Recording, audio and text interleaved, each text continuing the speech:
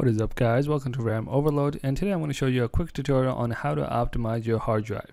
Okay, so this only applies to if you have a HDD hard drive and not an SSD, and I'll show you a built-in feature in Windows where you can easily defragment and optimize that drive.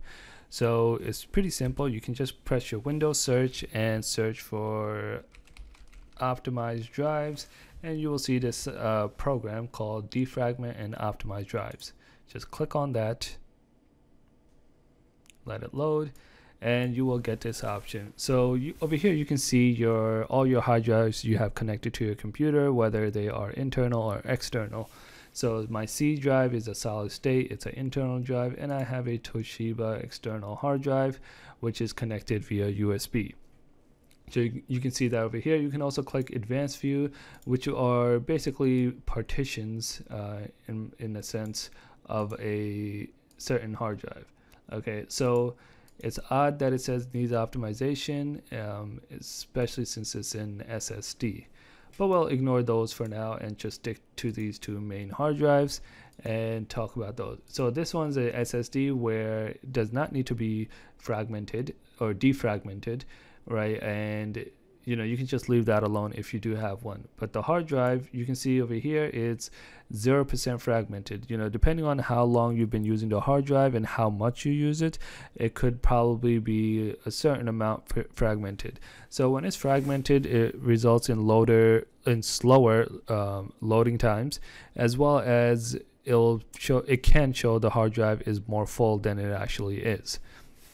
So in a sense, the way what's happening behind the scene, I don't want to get too much into detail, but basically it can't find a contiguous set of logical space in memory. Okay, so for example, let's say a certain application takes up 10 blocks of memory in your hard drive, but your hard drive doesn't have 10 continuous blocks. It just has 2 blocks here, 1 block there.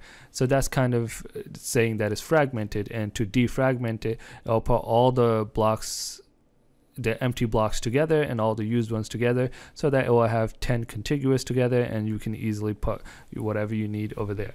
So that's basically just a high level overview of what it means to be defragmented, or fragmented I should say.